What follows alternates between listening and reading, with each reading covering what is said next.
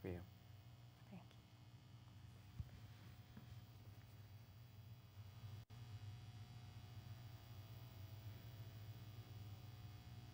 Welcome to Talk to Me. I'm Esther Mills. Our guest is American business and social entrepreneur, John Crowley. John Crowley is also the president and CEO of Amicus Therapeutics. In 1998, his two children, Megan and Patrick, were diagnosed with a rare and fatal neuromuscular disease. This compelled John to find a cure to the disease by starting up a biopharmaceutical company.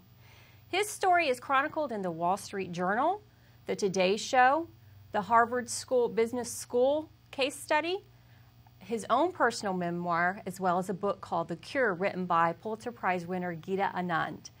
He is also featured in a major motion picture that is to be released January 22nd, 2010, called Extraordinary Measures. Welcome, John. Thank you, Esther. Good to be here.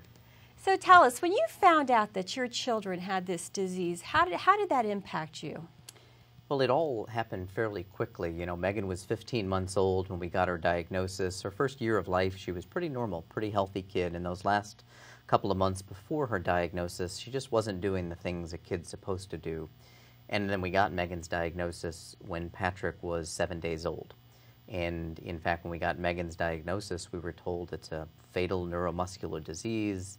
There's very little research, and she probably wouldn't live to be 2, and that Patrick would have a 25% chance of having the disease as well. So as you'd imagine, anybody who gets that type of a health diagnosis, even when there's something not right, you never expect anything that profound. And for us, there was a range of emotions in a very short period of time, from shock and anger and grief and denial, frustration, to very, very quickly, I think, determination to do whatever we could to change the course of that.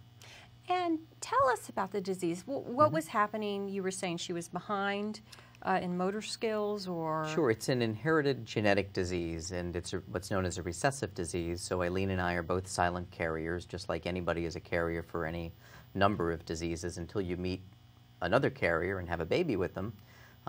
You know, the disease doesn't manifest itself, and even then there's only a 1 in 4 chance that your children will have the disease. So with no history of it in our families, it was a particular surprise. What happens in Pompeii, the kids, because of the genetic defect, they can't make one particular enzyme. And for you and me, it's the enzyme that breaks down stored sugar in the form of something called glycogen. Because they don't have the enzyme to break that down, the muscles become very weak.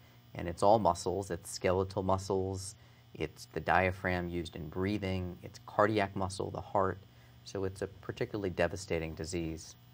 So she was just showing signs, muscle weakness. Yeah, she wasn't pulling up in the crib, she wasn't taking her first steps, maybe a little trouble swallowing. To order a DVD or video of this program, call 1-800-876-2447 or visit our website at www.chiptaylor.com.